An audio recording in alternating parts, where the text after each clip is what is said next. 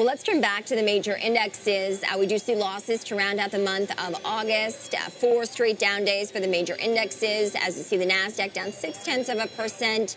The Dow down 0.9% today, and these major indexes ending near their session lows. For the month, the major indexes all down a little more than 4%. So I do want to bring in Melissa Armo, founder and owner of the stock Swoosh. Melissa, it's good to see you. And what was a very strong July couldn't hold throughout the month of August. What was behind this market action? Well, there's a lot of things behind the reason that we sold off. First of all, I really wasn't a big believer that we'd carry through in those June 16th lows. We had a pretty big rally when you look back. It lasted for about 6.5 weeks.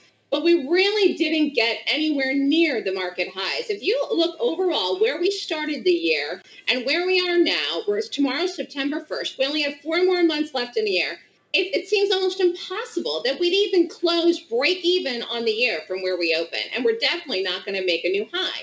So one of the reasons that we've been falling this whole year, and even the last couple of days since last Friday, we had a big sell-off, is because the overall market is concerned that the Fed is going to continue to raise interest rates, not just this year, but well into 2023. And specifically the wording by Jerome Powell last Friday was that this could bring pain to households. Well, no one wants to hear that. That's not good news. It certainly isn't good news, and I think for consumers already digging into savings just to get by, Melissa, this could portend some bad news for them. So we do know the correlation, right? Higher rates mean downward pressure on the stock market. What does this mean about the ongoing concern of a recession and whether or not a soft landing at this point is even feasible as the Fed continues to raise rates? I think we're way past the soft landing. You know, if you even look at the year, the way we've had such high levels of inflation, while we had a slight drop in gas prices in the last month, we're still almost double, really, where we were a year ago, or definitely double where we were 2 years ago. Raising rates isn't going to prevent a recession. Some people are saying we're in a recession, but it's definitely not going to bring us back down to a 2% level of inflation, which is the Fed's stated goal. And the thing is that we kept rates too low for too long. Now they're going to raise them too high, too fast, too quick. It's going to create a bigger problem. Again, raising rates it's going to slow down the economy, number one. That's going to create some hiring issues where employers choose not to hire people that are looking for jobs. They may also get laid off from jobs. That's a problem. And one of the reasons that we have such high prices in everything we're buying right now is there's still supply chain issues. Not enough people are back to work. There's a lot of jobs available that are still open right now. And we also have too high costs for diesel fuel. How do you get everything you buy? I live here in New York City. Everything comes into the city in Manhattan in a truck. So it gets delivered to the stores, to you directly through trucks. People have to drive on the road. These are big costs. And until we want to drill here in the United States and basically open up American oil, we're going to have a problem here with diesel cost of fuel. And if you could raise rates to 10%, it's not going to bring the cost of fuel down. Mm-hmm. So what should investors do in this environment, Melissa? If rates are going to continue to rise, do you think that people should wait on the sidelines or maybe start to dip their toe back into the market?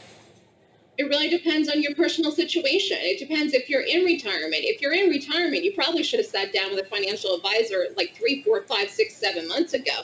It's a little late now to be thinking about selling. Could we still be lower in the market? Absolutely.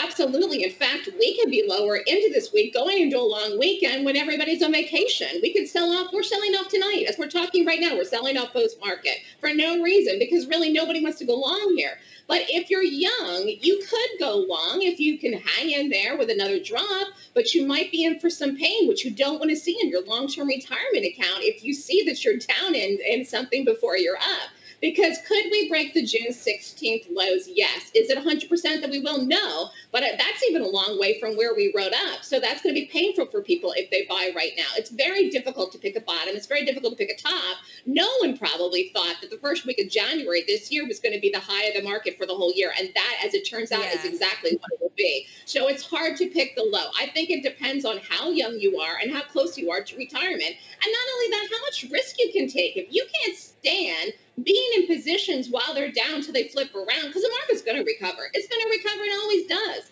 It could be 12 months from now. It could be 2 years from now. It may not be till 2025 after the next presidential election. And that's a long way away for some people that are close to retirement or in retirement.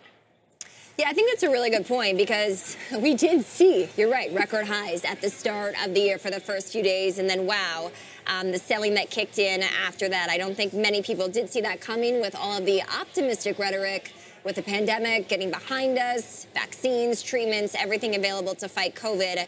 But it has been a rough year. Are you of the expectation that the Fed will raise rates for a third straight time by 75 basis points come this mid-late to September meeting?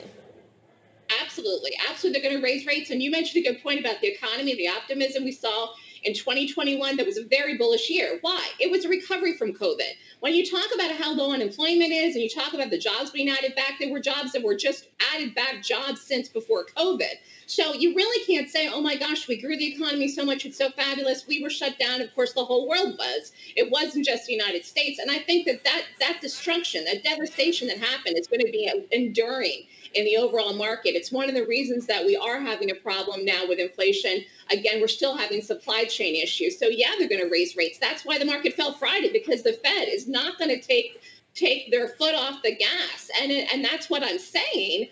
Interest rates for mortgages, for example, 30-year fix could be over 8% by the end of this year. They're around 6.9 right now. We have 4 more months left. They could be well up to 8, and depending on your credit, could be higher than that. That's going to slow down the housing market. That's going to slow down real estate. And of course, if you want to go out and you want to buy a house, you're like, oh my gosh, I missed the boat. I should have done it. So you're going to wait. You're going to wait. So that's going to slow down that industry, which has had a wonderful boom, actually, in the past 2 years. So another 75 basis point rate rise on the horizon, Melissa, as you and I think the broader market does expect come this mid to late September meeting. No rate cuts in 2023. That's the message that we heard from Cleveland Fed President Loretta Mester earlier today. At what point do you think policy starts to change and we see an easing again? How long is it going to take to get inflation under control? Right. No rate cuts, they said this morning. So the market was up to start today, but then we fell off. Again, the market doesn't want to hear that. So the market wants to hear that not only are they going to ease off and raising rates so quick that they may cut them. So initially, we had that rally back at the early period of August because they thought there was some scuttlebutt that they were going to cut rates in 2023. As you see, that's not the case. The Fed thinks the answer to preventing a recession and curbing inflation is to raise rates. But I'm telling you, they're not at the crux of the problem.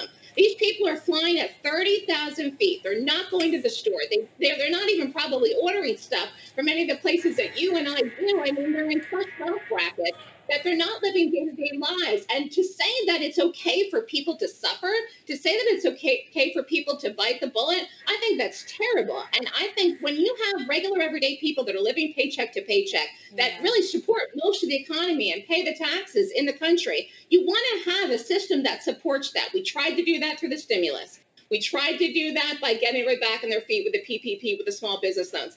They tried to do everything they could in the government, the administration with that. But now it's time for the Fed to back off a little bit. I'm not saying they have to drop rates. I'm saying they have to slow down on raising rates. I bet if you saw them only raise rates a quarter, which you're not going to do. They're going to raise them 3/4, like you said. If they only raise them a quarter, I bet you'd see a big rally. And I'm not saying we don't have a rally in December, Christmas rally, but we're so far off the highs right now that even into the next earnings season, even if Apple, Amazon, all the stocks you love, Tesla, even if everything blows out their earnings, which they're not, which they didn't last quarter, but if they do, you're not going to see the market have a big enough lift. So you say, why would you go long here? If you know you can get a price of something lower, you wait. If you can be patient, you wait. And again, if you're in retirement now, I think you missed the boat to get out of your positions when you were up more, in the first quarter of this year. Melissa Armo, thank you, as always, for the breakdown. Melissa is the founder and owner of the stock Swoosh.